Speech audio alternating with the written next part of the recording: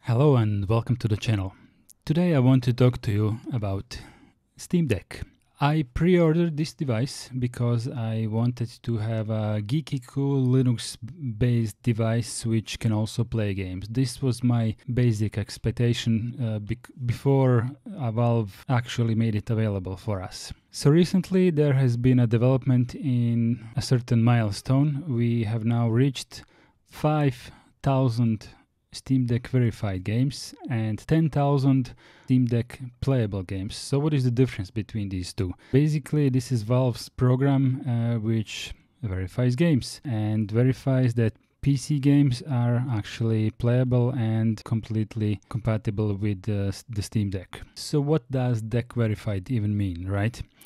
So as you can see on the screen, the input, the title should have full controller support, use appropriate controller input icons, and automatically bring up the on-screen keyboard when needed. Seamlessness. The title shouldn't display any compatibility warnings, and if there is a launcher, it should be navigatable with a controller. Display. The game should support the default resolution of SteamDeck, which is this one or this one. Have a good default settings and text should be legible. If running through Proton, the game and all its middleware should be supported by Proton. This includes anti-cheat support. And what does SteamDeck playable means? It basically means that the game is fully playable except some quirks like sometimes the keyboard will not pop up automatically, and if you need to input something like your character name, you will have to press a special key combination on SteamDeck to bring up SteamDeck's integrated keyboard instead of the one that should be in-game. And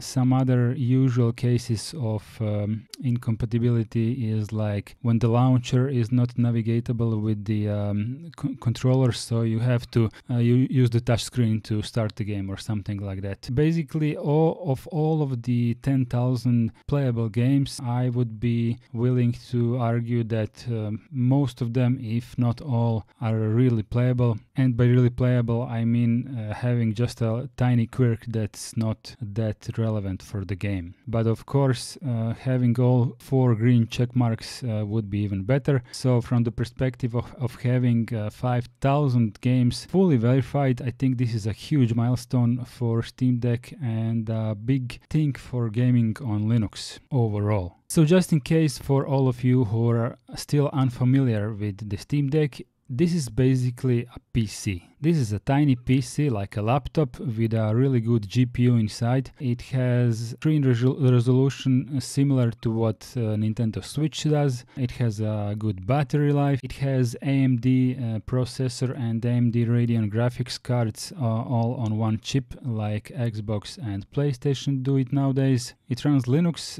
Basically this is Arch Linux modified by Valve, and it runs games in a special full screen mode of Steam. There is an option to switch to desktop mode where the device acts like a fully fledged desktop that can download Flatpak applications, and you can install other launchers and emulators, and basically it starts behaving like a regular PC. But if you want to have this device used as a console, you can fully do that. Basically it's just download and click to play. This is what Valve did for this device. Of course, on the market there are several competitors, and this is by no means the first device of this kind. But what this device is, and this device is the first one that truly popularized PC gaming in such a handheld mobile form factor. After this one, Asus has released a ROG Ally device, which is in terms of specifications stronger device than this one with somewhat weaker battery life, and it runs Windows. So basically it doesn't really behave like a console as SteamDeck does. It behaves like like a PC with Windows and whatever launcher you put on it, right? So where I'm going with this is that one of my favorite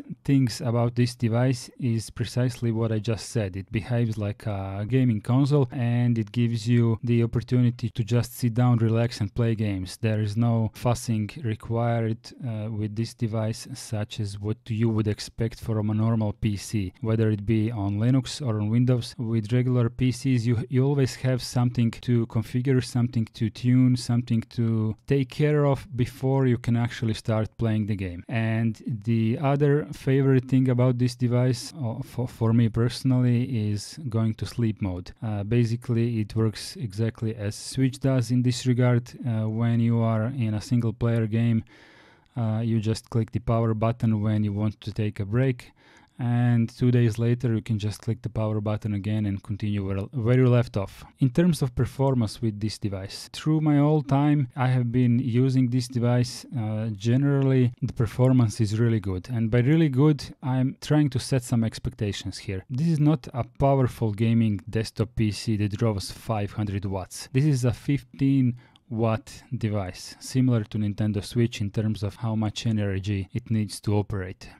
So from that perspective, it has really good performance, and by really good, I mean that most games that I play can be played at 60 frames per second at this native resolution, but sometimes you gotta make some compromises, and these compromises usually are in terms of battery life. So this basic device that I have bought on day one, it has a battery life from 2 hours to 8 hours. 8 hours is when you're playing a really light game, something like a retro emulation or similar in that regard, and 2 hours is when you're playing a latest AAA game that's tuned up to the very limits of this device, when the fan is blowing and everything that goes together with high performance, right? In the meantime, Valve has released an OLED model which has a higher capacity battery. That one can go up to 12 hours of the usage where not much system resources are needed, and all the way down to, I would say, like 3 hours of high performance usage. One of the things about the SteamDeck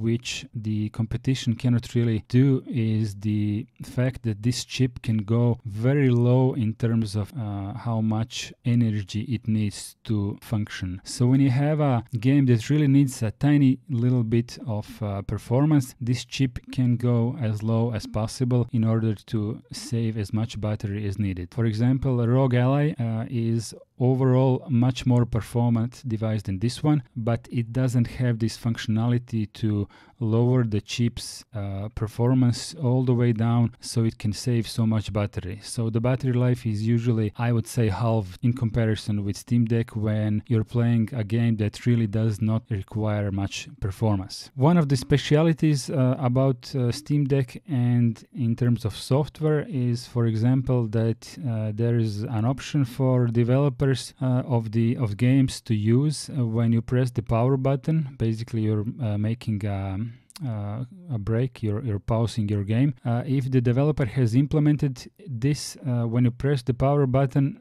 the SteamDeck will save your progress. It will upload your save game to Steam, and if you continue on another device while your SteamDeck is sleeping, your other device will continue from the place where you have saved the game by clicking the power button. So next time when you come back to the SteamDeck, then the SteamDeck will tell you that you have a newer save from the other device and you should restart the game. So this is really cool. Another cool thing is that developers have been starting to embrace the SteamDeck as let's say a console, because they have been optimizing games specifically for this one. One of the first games that had a completely separate graphic settings was Cyberpunk 2077. Basically, in every PC games you have low settings, medium settings, high settings, etc. And Cyberpunk was one of the first games which which has included special SteamDeck settings in the game. Later on,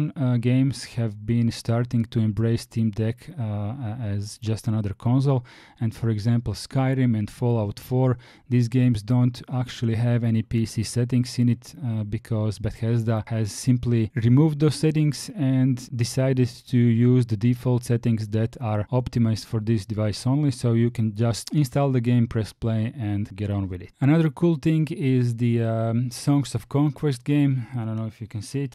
It's a turn-based strategy game akin to Heroes of Might and Magic 3, and what this does with the Steam Deck is that it has a special mode where the frame rate drops from whichever you prefer to have in this game to a really low frame rate. I think it's like 20 FPS or maybe even 10 at all the scenarios where your characters aren't exactly moving. And because of the way that this game is programmed, you don't really feel it because there are a lot of static situations in this game, and this dynamic frame rate doesn't really cause anything visually.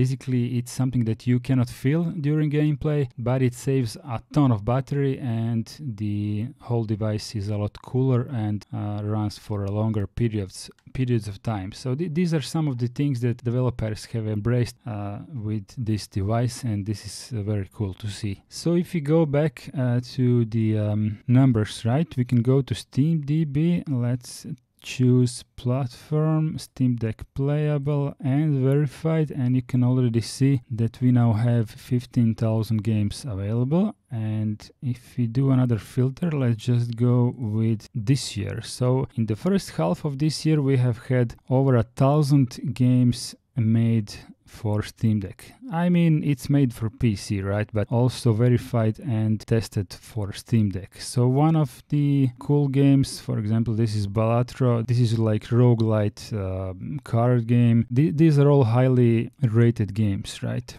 For example, Pal World and Goat Simulator. I have made a short list here about these scores. Goat Simulator currently has a score of 97% of satisfaction on Steam by user surveys. Persona 3 Reload's 95% of satisfaction. Shin Megami Tensei The Fifth Vengeance, 95% of user satisfaction. Dune Imperium also 95. Hades 2 94. Pal World 93. Star Wars Dark Forces Remastered 90, V Rising 88, and so on. So these are user scores for Steam Deck verified and playable games. So where I'm going with this? This device is constantly getting a lot of new games, and basically if you would intentionally limit yourself to just this one device, you would have a ton of games to play. And this is where I'm going to wrap up this video. I mean, if you have your favorite Steam Deck games, I would love to hear in the comments which ones do you play at the most on your